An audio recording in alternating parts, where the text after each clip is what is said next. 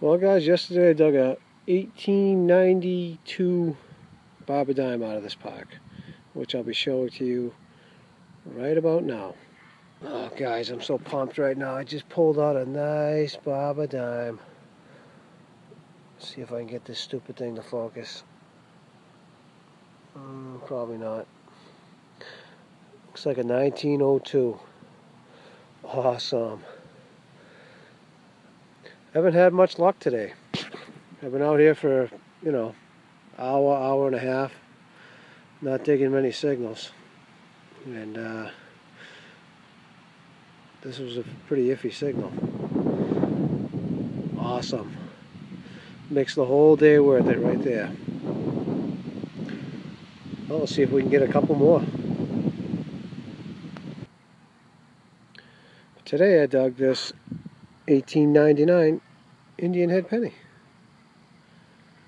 It's in good shape. See if I can get a shot of the back. Well, might need a little loving, but I'll clean it up. Cool. See if we can get some old silver out of here again today. Get back to you if I do.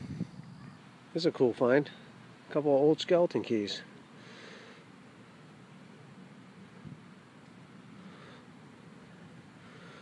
Awesome.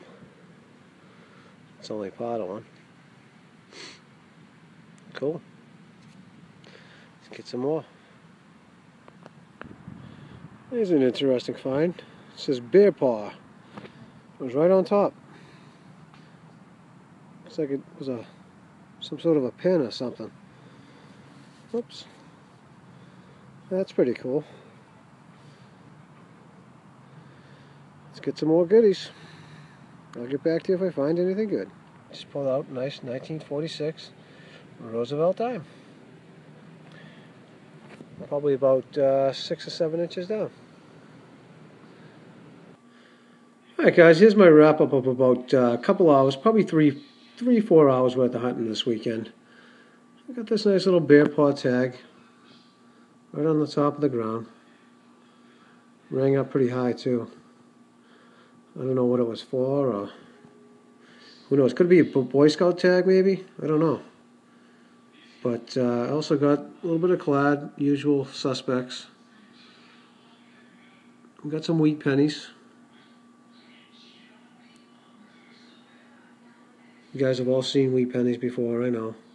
But the bottom one's actually a 1920. And then for the good stuff, we got a 1946 Rosie.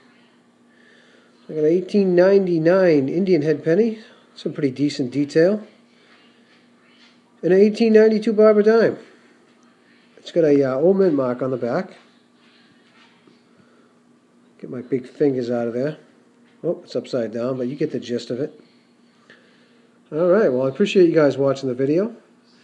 Good luck, happy hunting, and I'll catch you on the next one.